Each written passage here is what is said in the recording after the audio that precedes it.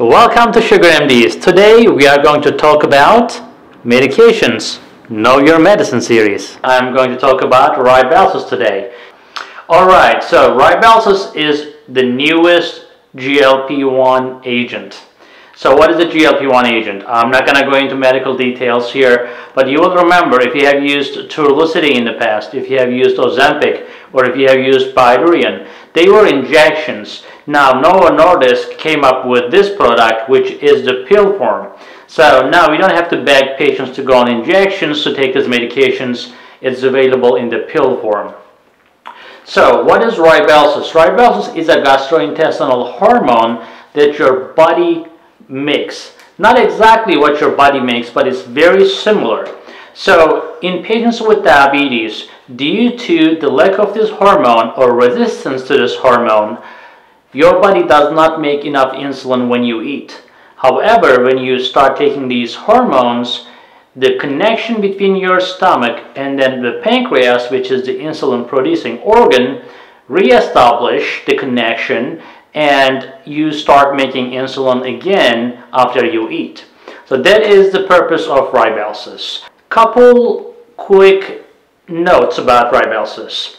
The only problem with Rybelsus, it is a little difficult to take because you have to take first thing in the morning, you have to take it on an empty stomach, and you have to wait at least 30 minutes before you eat or drink anything. That includes your coffee.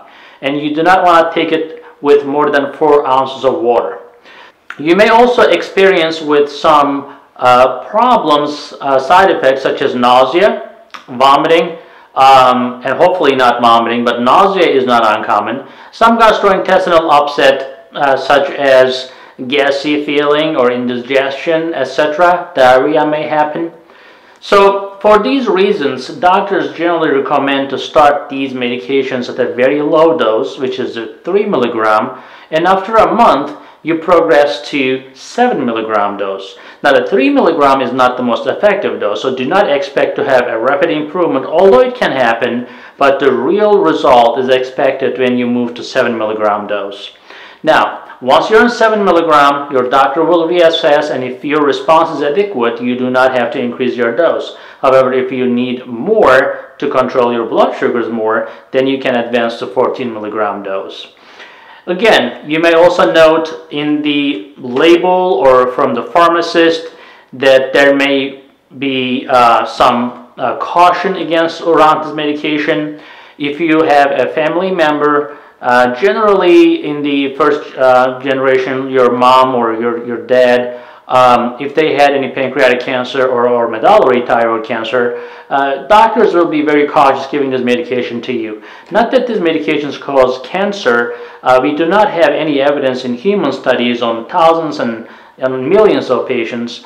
However, in some studies, some rats developed the cancer, the ones that we just talked about, the medullary thyroid cancer and the pancreatic cancer, and just because they are somewhat more susceptible to those cancers, and they are given very high doses.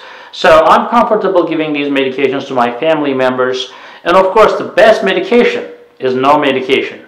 So at SugarMDs.com, we strive to get you out of medications, not to put you on the medications. But if you go on a medication, we want to make sure that you're on the best medication possible that the money can buy. And we want to make sure that your insurance covers it, and if they don't, we fight for you.